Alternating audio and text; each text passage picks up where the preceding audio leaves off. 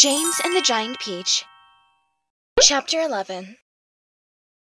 James's large, frightened eyes traveled slowly round the room. The creatures, some sitting on chairs, others reclining on a sofa, were all watching him intently. Creatures? Or were they insects?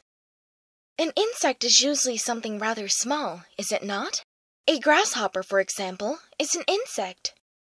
So, what would you call it if you saw a grasshopper as large as a dog? As large as a large dog. You could hardly call that an insect, could you? There was an old green grasshopper as large as a large dog sitting directly across the room from James now. And next to the old green grasshopper, there was an enormous spider. And next to the spider, there was a giant ladybird with 9 black spots on her scarlet shell. Each of these 3 was squatting upon a magnificent chair. On a sofa nearby, reclining comfortably in curled-up positions, there were a centipede and an earthworm. On the floor over in the far corner, there was something thick and white that looked as though it might be a silkworm, but it was sleeping soundly, and nobody was paying any attention to it. Every one of these creatures were at least as big as James himself, and in the strange greenish light that shone down from somewhere in the ceiling, they were absolutely terrifying to behold. "I'm hungry," the spider announced suddenly, staring hard at James. "I'm famished," the old green grasshopper said. "So am I," the ladybird cried. The centipede sat up a little straighter on the sofa. "Everyone's famished," he said. "We need food."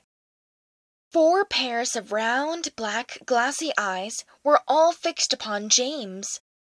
The centipede made a wriggling movement with his body, as though he were about to glide off the sofa, but he didn't.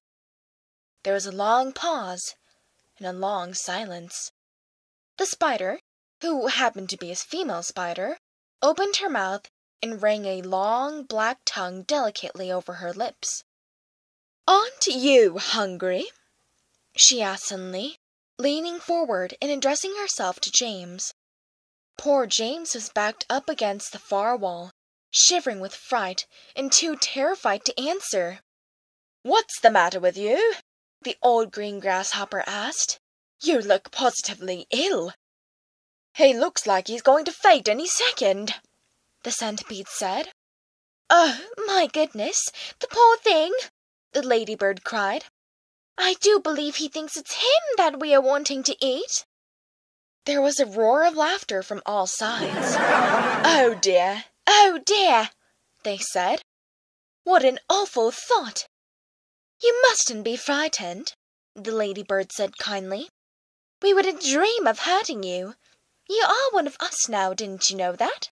You are one of the crew. We're all in the same boat." "We've been waiting for you all day long," the old green grasshopper said. "We thought you'd never turn up. I'm glad you made it. So cheer up, my boy, cheer up," the centipede said. "And meanwhile, I wish you'd come over here and give me a hand with these boots. It takes me hours to get them all off by myself."